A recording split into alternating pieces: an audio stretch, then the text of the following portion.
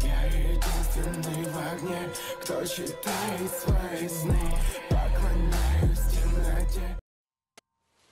It was Halloween.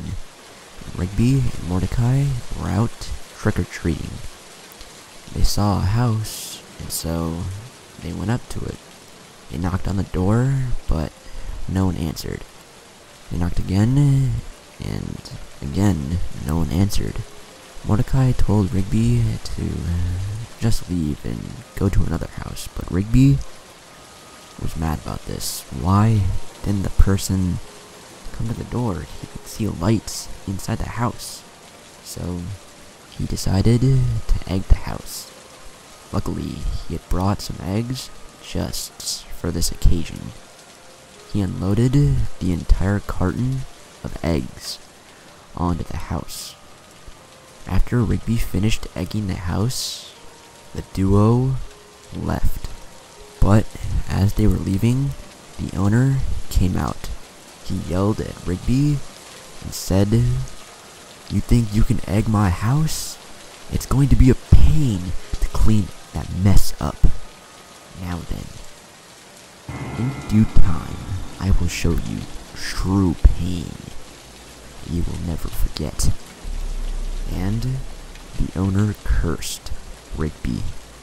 And at this point, Mordecai and Rigby ran away.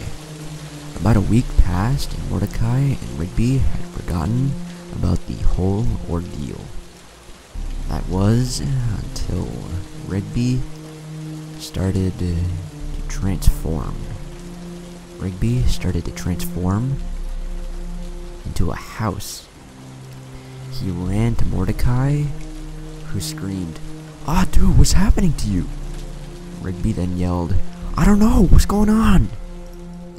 Rigby then ran outside, where the transformation took its full effect. Rigby had transformed into a full-sized house. The entire park crew went outside to see what was going on, and they saw what Rigby had become. Mordecai then told them that he must have been the owner of that house, and he must have somehow cursed Rigby into turning into a house. They all went inside the house, or more accurately, Rigby, and they started to take a look around. After exploring for a bit, they were all in the living room when all of a sudden they got a voicemail on the phone, and it said, "I told you I would make you experience true pain, but this is only the beginning. I'm coming for you and your friends." The voicemail then ended, and the park crew was in shock by this. But they decided they had to do something, and so they geared up, waiting for whatever or whoever was coming for them. They all stood guard inside the house with weapons, with Muscle Man taking guard with a shotgun on the porch. It was now nighttime. The wind was rustling. Muscle Man heard something move in the woods, so he went to see what it was. Muscle Man disappeared, and the next thing that could be heard was gunshots, and then silence. The entire park crew looked out the windows to see what was going to happen. But then, all of a sudden, Muscle Man's corpse was thrown through the door with gunshots all over his body. The phone then rang, and High Five Ghost picked it up. It was the owner, who said, "Gotcha!" High Five Ghost was then sucked into the phone, who was dismembered over and over again, until what was left of him started to drip from the phone. The owner then showed himself, who was a hideous-looking warlock. When everyone saw this, they all ran in separate directions, except for Skips, who decided to stay and fight. But the warlock used his magic to push Skips up into the chimney and light the entire chimney up in flames, burning Skips into ash.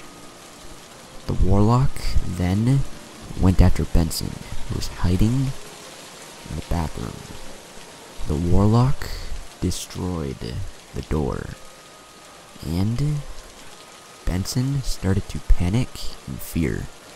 He tried to run away, but the warlock used his magic to float Benson into the toilet, drowning him, then crushing his body so small that the warlock could flush him down the toilet. The warlock then went after Pops, who was hiding in a bedroom. Pops was beyond scared of what might happen. The door then swung open, and the warlock slowly walked in. Pops used his slingshot to shoot a rock at the warlock, but the warlock caught the rock with his fingers, and he crushed it into dust. The warlock then used his magic to float Pops into the cabinet, and then making it disappear, making Pops disappear along with it. The only ones that remained were Mordecai and Rigby. Mordecai was downstairs telling Rigby that everything would be okay. Mordecai then saw the warlock slowly walking down the stairs. The warlock used his magic to create an inconceivable, fast and sharp wind that, when it hit Mordecai, decapitated him. Rigby yelled for anyone to see if they were okay, but he got no answer. The warlock then appeared in front of him and said that all of his friends were dead. The warlock then started to laugh as he used his magic to pick up the park house and make it crush Rigby to death. The warlock laughed, saying, "I told you you would experience a pain you have never felt before." The warlock continued to laugh, and then left the gruesome scene. The authorities would see what had happened, and this horrific event would be known as the Park Massacre.